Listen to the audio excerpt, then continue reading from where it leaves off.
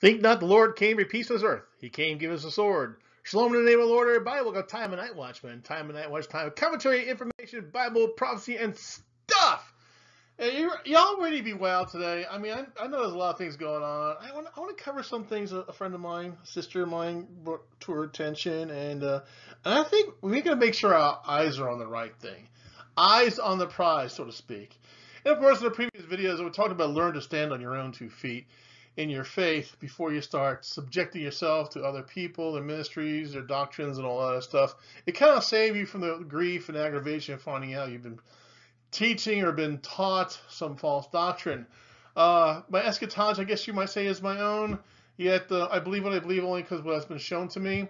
Whatever God has revealed to you, hopefully it all coincides. There's a lot of people with their books out there and stuff like that. We're going to get into that because, man, I'll tell you, what a crazy week. This might run a little long because this is quite a lot of information here. So we'll try to take it step by step as usual. All right, so the big question as of late is trust the plan. Have you heard this before? Or trust Donald Trump, you trust the plan. Forgive me, but trust does not come easy. I mean, that's just the way I am. It's the way I'm geared. I don't know. I've seen my fair share of bad things in this world, and trust is not like it's something that should be taken. Oh, trust me. Oh, trust me. You ever hear that? Don't trust me. No, I don't trust you. You have to earn my trust. You don't just take my trust. So don't just assume I'm going to trust you. And there's a lot of things that have been addressed in regards to Donald Trump and the whole Q phenomenon that makes things a little bit suspect. Of course, the other side is working really hard in opposition in the areas of propaganda, and this is an information war. And I'm not going to hold Trump or anything else at fault here, but I'm trying to be a little more. I'm trying to be objective. That's the key thing about being the Night Watchman. I have to be objective. If I allow myself to get all caught up emotionally, I'm in a lot of trouble. So bear with me as we go into this area of trusting the plan. Really, anyway. So again, let's talk about this in brief, or maybe more in detail. I mean, I'm not going to go into the whole QAnon thing because that's enough to digest for several weeks, if not a month of the year. Let's just go into basic biblical principles. Yeah, there you go, biblical principles. Can't get wrong with that. All right, so let's go on. All right, so we'll start with the 10 Commandments. In Exodus 20:1 it says, "And God spake all these words, saying, I am the Lord thy God, which have brought thee out of the land of Egypt, out of the house of bondage. Thou shalt have no other gods before me. Thou shalt not make unto thee any graven image or any likeness of anything that is in heaven above, or that is in the earth beneath, or that is in the water under the earth. Thou shalt not bow down thyself to them, nor serve them. For I, the Lord thy God, am a jealous God, visiting iniquity of the fathers upon the children, unto the 3rd and 4th generation of them that hate me." I mean, that seems pretty square and in your face. We know 10 Commandments generally. Most people do. If you don't, you should. Most people know by heart. I actually do know by heart, but I might have to rattle my brain to get there. But the point of the matter is like one God, one person, or persons, if you will. I know people argue about the whole Trinity stuff. I'm not even getting into that theology. It's whatever. The whole point is worship the one God. And of course, God is a jealous God. So keep that in mind as we continue on this area. All right, so the thing about being the Night Watchman, like I said before, this is not about bringing about division, per se, or even being skeptical. Use of skepticism. Boy, I am tired.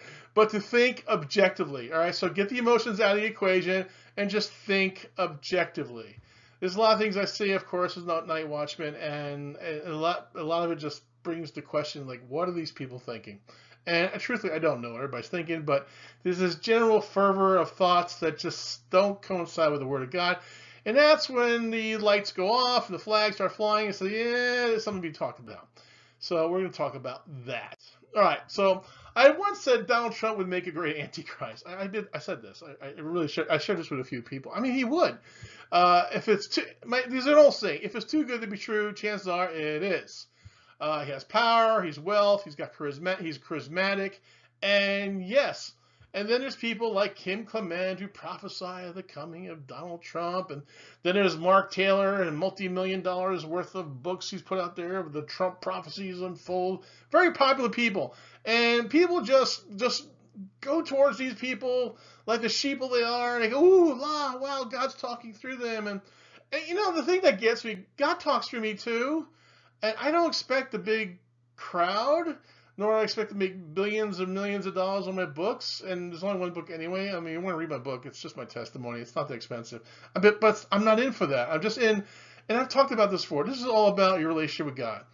It says, why doesn't God talk to me? Well, why isn't God talking to you? I mean, that's one of the main things that's important when you come together in fellowship with the body of Christ. We all need to coincide what God is teaching us and what's telling us.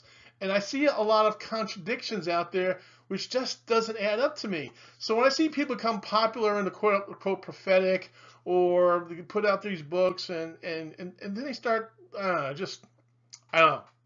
Again, the trust factor. And you know what? You're going to see why I go there. All right, so for me, in my own personal walk, I talked about my dreams back in July 2016 about the 2 black horsemen, the tsunami, which I believe has come, both be moving up to higher grounds, which I believe we're going into right now, and just a lot of things are going on. But again, these are my revelations, my dreams, okay? This is the Lord talking to me in his way to me, to which I share to you because I love you, and a lot of you are my brothers and my sisters, others, well, you know, dominoes pop, stay off my grass. So I share these things with you, and basically I'm looking for you to discern with me, if not for me. And, you know, we've talked about the 4 things: correction, reproof, rebuke, as well as exhortation. I don't need to get fluffed up. I don't need attaboys all the time. A great thank you is wonderful, and I do get that. But, you know, if I'm wrong or error in something, or if you have a different spin on it or a different take on it, I'm all ears, because, you know, I'm not the know-it-all of every know-it-all. I just know the know-it-all. And that's pretty much how that goes. All right, so anyway, then, of course, we talked about the signs. Matthew 24:29, the blood moon tetrad on the Jewish feast, of course. And then, of course, Matthew 24:30, once in 7,000 years, the 23rd of September 2017, which was Rosh Hashanah, which is basically, as I look, as the kickoff, the time of Jacob's trouble, which we addressed that Jacob. Let me think about this for a second. What was Jacob in trouble for? And how long was he in trouble? Okay? I mean, think on those terms, because whatever they're preaching out there and teaching, it's not from the Bible. I tell you, they're spinning stuff to their own accord. I think that's why all of them are so confused they can't handle it, because nothing's adding up to their eschatology, doctrine, theology stuff. So I'm just going what I see. And remember we talked about that one scripture about how we're looking through glass darkly, seeing only in part, then we come face to face. Well, I don't know. Seeing this Revelation 12 sign in the heavens, that's a pretty face-to-face to me. I mean, even the tetrad going back, I mean, that's pretty face-to-face to me. I mean, what do you think? I mean, am I wrong? Anyway, all right, so then, of course, October 2017, which is right after the sign of heaven, we have the QAnon phenomenon, an invitation to the Great Awakening, by where we go one, we go all, which it's kind of cute. I mean, it's cool. Okay, all right. I got my ears open. I'm curious. But I'm not infatuated over the idea this is going on. Again, you know, where's your trust at? Okay? All right? And I know a lot of you have that out there. You know what? There's nothing wrong with that. I mean, I get scolded from quote-unquote patriots and QAnons like, oh, you're a doubter and blah, blah. You know, well, it's not that I doubt. I got my priorities right.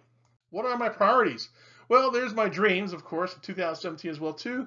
There will be return of liberty and justice to the land. Again, if this be the Lord that's telling me this is the Lord I'm looking forward to making these happen. And we're watching it right before our very eyes.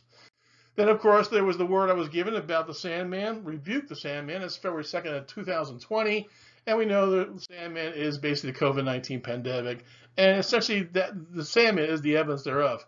How? Well, we're going to get into that. All right. Listen, essentially, you have a zombie apocalypse. I mean, I don't know how to explain this. I mean, I never thought so many people could be so stupid. I mean, the whole mask thing. I mean, anybody take biology 101, they know bad. Masks for long term, it's a bad thing. You need air to breathe. No, this is not going to stop a virus from getting. And if the virus gets you, your immune system will kick up, and God willing, you'll survive it. And we already see that. Where are all the dead bodies, like the zombie apocalypse we have out there? And all of these mindless people just totally with the mask. And it's depressing. It's amazing. I just don't get violent when I see this kind of stuff. So basically, we're witnessing the zombie apocalypse out there. I mean, seriously. I mean, look at these poor souls. Why aren't you wearing your mask? I mean, really? Really? Let's go on. Anyway, so of course we got another word about enter the maelstrom. This is back in May. And what we're seeing, basically, churches and banks, a lot of things are just going to be pulled into this whole maelstrom thing and basically being taken off the face of the planet and bringing in something totally new. Of course, we know it's the precursor of the coming of the Messiah. And things have to be purified and cleansed. And if it's not Ty Jacob's trouble, I don't know what is. We've seen, I'm sure there's plenty of stupid movies out there. I've seen some of them. They make me crazy, but, it's like, I think it's more the subtlety. If you can't sense that we're in a time of Jacob's trouble, they maybe, go climb a mountain and ask to commune with God.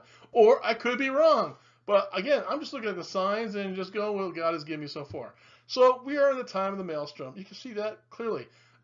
Speaking of which, there was a lady today who was all upset that, oh, my faith has been shaken. I went to my church and we're required to wear masks.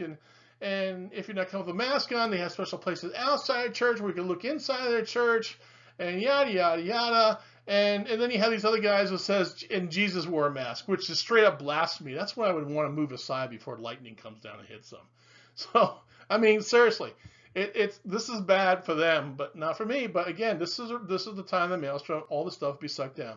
I imagine the 501c3 churches and all these Laodicean types, lukewarm types, and all the other types that just don't make the grade will be pulled under as well too, economically, socially, and the list goes on. All right, so the maelstrom continues. You see what's going on around us. Of course, we have Ghislaine Maxwell. Of course, we know about the human trafficking, things of that nature. People are being arrested. Of course, it's not mainstream media, but we pretty much kind of know that's going on. The COVID-19 is still being pushed as if it's something serious. Mask this, mask that. To me, it's just another form of flavoring. I don't know. Of course, we have the fires and explosions, the riots as well too. Again, this is also part of the maelstrom. I mean, tribulation is a shaking up. I mean, if there's any time to settle into God and His Word, this is the time to do it. And also personal reflection as well too. I've been having to do that a lot lately. I mean, a lot of introspection. It's even annoying sometimes. I mean, you get to my age, you think, I have issues? Really? I still have issues, Lord? Seriously? So I'm addressing those as I go. But the maelstrom does continue, and we're seeing these things going around us. If you've been keeping a close eye with the whole QAnon thing, you know about Huber and Durham and Barr and all the other things going on. It's getting busy, and it's getting heated up as it was foretold. And we're going to address that too, because that's one of those things that make you go home. All right, so the maelstrom continues. All right, so Matthew 24:4. I want to put this out because this is very important. This is probably one of the key points of this entire message. And Jesus said and answered and said unto them, take heed that no man deceive you. Take heed that no man deceive you.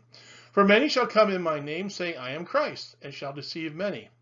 And 24:11 says, and many false prophets shall rise and shall deceive many. And then 24:24 says, for there shall rise false Christ and false prophets, and shall shew great signs and wonders, insomuch that, underline, if it were possible, they shall deceive the very elect. So because God has His hands on us, He has anointed us, we become His elect. If it were possible, we would get sucked up in all this deception as well too. So praise God for that. But it doesn't mean I don't make it a point to be aware or cautious, because I could be easily deceived on something and go left instead of right, or right instead of left. So, I'm human. Sorry if that offends people, but I am human. I do make mistakes, and I made a fair share over the years. And the fact that I'm even reconciling certain things in my life as well too. Clearly, I got to work on that. But the point of the matter is, don't let yourself be deceived. Don't let yourself get caught up in things of this world that draws you away from the very one thing that you should be focusing on, and that's God. All right. So we're talking about balances, the checks and balances. In Philippians 4:5, it says, let your moderation be known to all men. The Lord is at hand. Philippians 4:6 says, be careful for nothing, but in everything by prayer and supplication with thanksgiving let your requests be made known unto God.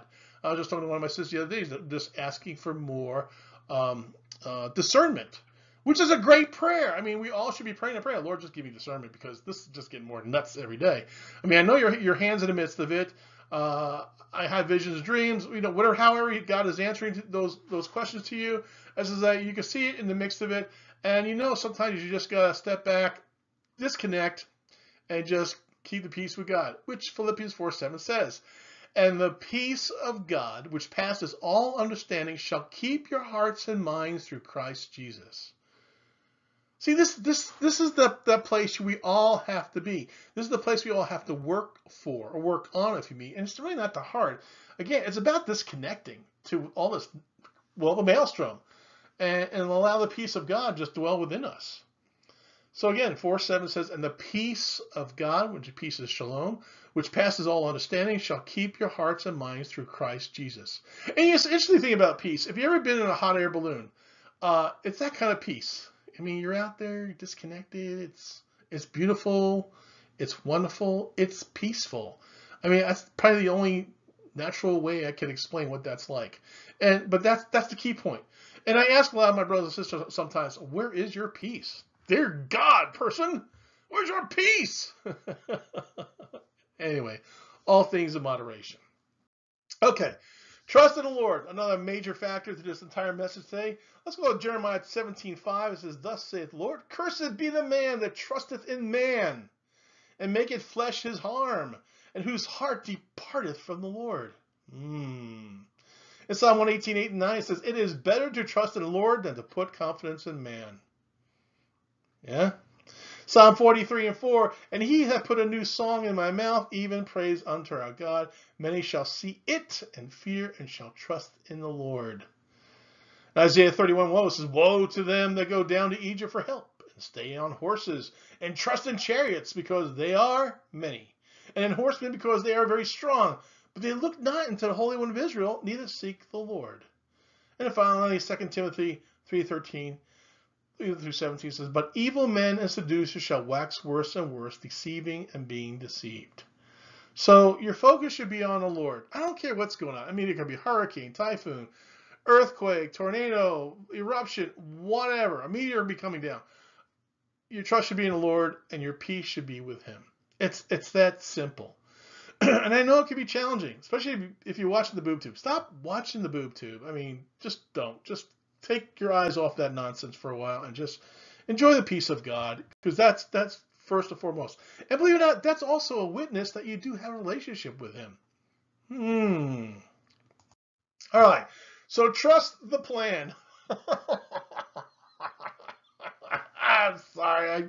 I mean, the only plan I know is God. What the Lord told me years ago of how the fate of mankind is sealed, we come to the end of all things. It's his plan. I mean, the fact I'm mentioning Jacob's trouble, it's like, we're in his plan. This is part of his plan. So trust in God's plan, not the Q plan. I don't trust Q. I mean, I get it. And there's a lot of things about Q, which I'm going to bring up, that's got my suspicions going, which is really, just stick with me with this. All right. So Matthew 10:16 said, behold, I send you forth as sheep in the midst of wolves. Be therefore wise as serpents and harmless as doves. Now, of course, within the whole Q phenomenon, I keep on hearing the Art of War, Sun Tzu's Art of War. I think we discussed this before. Sun Tzu's Art of War, if you ever got around to reading, it really is all about deception. Is anybody not hearing me right now? The Art of War is about deception, okay? Whereas the Bible is about the truth. Do you see where the problem is already? I mean, lights should be going off right now. It's like, okay. Because I tell some of my friends and my sisters and brothers that it's all smoke and mirrors, so you really got to keep your eyes on the Lord here. So again, the Art of War, it's about deception, where the Bible is about truth. So which one you can hold on to? All right. Again, you can say, well, Knightwatchman, you have trust issues. You know what? I do. I do have trust issues. Anyway, just something to think about, all right? I'm not trying to dissuade you. I mean, I'll tell you right now, I will be voting for Donald Trump come November if we all live that long. But the bottom line is that just be aware of these things that are going around us. And do not lose your eyes on God. Keep them on them. All right, the other thing. Now this is the thing that gets me. And this is going back to Mark Taylor and Clem Clement. It says, my question is, how did they know Donald Trump was to be our president? You see by the image here, even on The Simpsons. This is years ago. How do they know?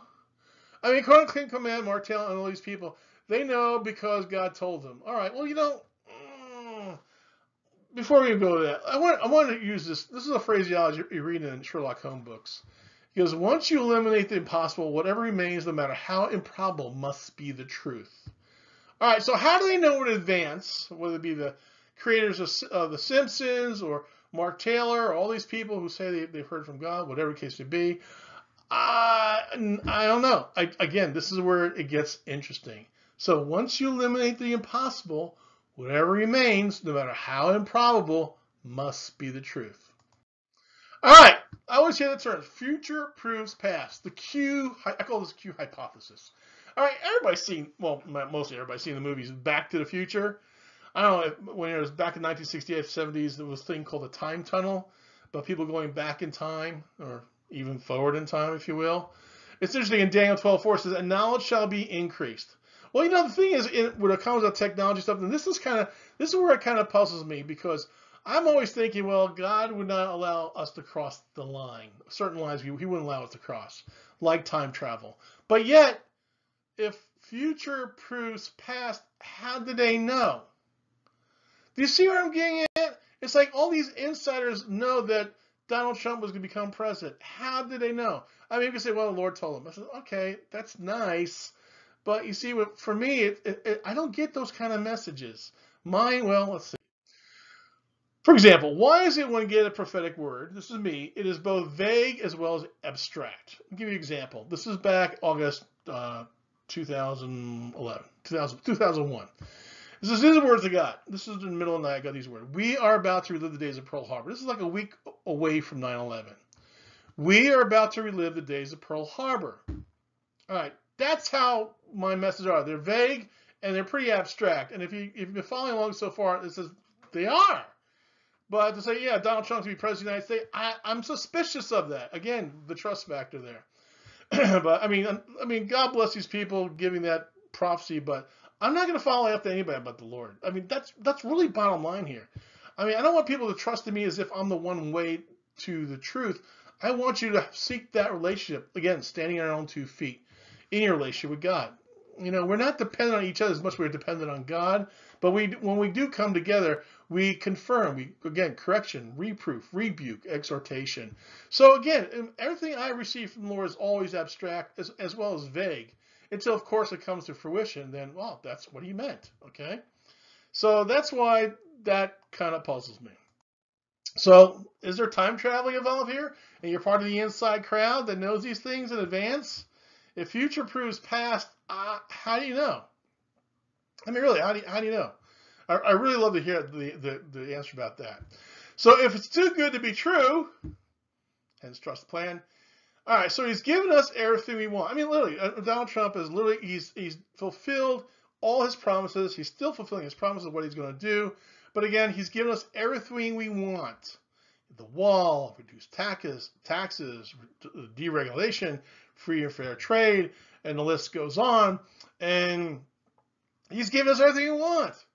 But I'm familiar with this scenario on something else as well, too, that leads me to question and caution. All right, this is another reason why not to trust the plan. They are offering us a perfect utopian society. I don't know if anybody remember any of these movies or TV series. V, of course, I think it's back in the 70s.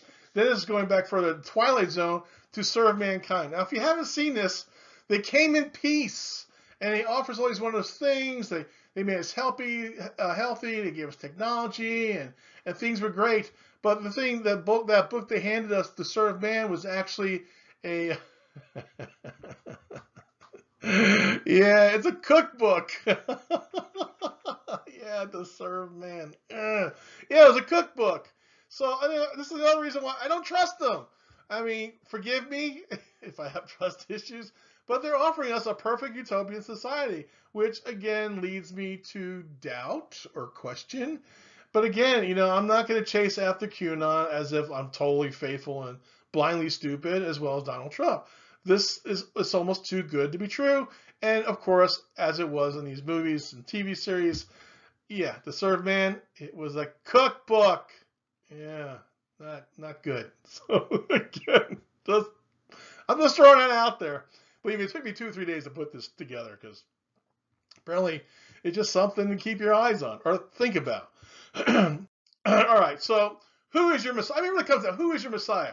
I mean, I see all these wonderful, cool pictures with Donald Trump and girded up and this and that, and even having his face on other actors during other movies where he's killing and destroying and doing kinds of things. Excuse me. But John 14:6 says, Jesus said unto him, I am the way, the truth, and the life. No man cometh unto the Father but by me.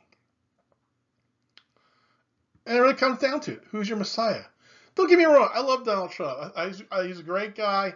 I mean, he's proved his worth. You can tell him by his fruits. He's a good man. I will be voting for him. But the question is, I mean, who's your Messiah?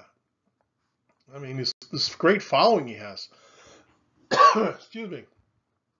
All right, so I want to close with a statement. And this one I repeated before. It's Matthew 24:24.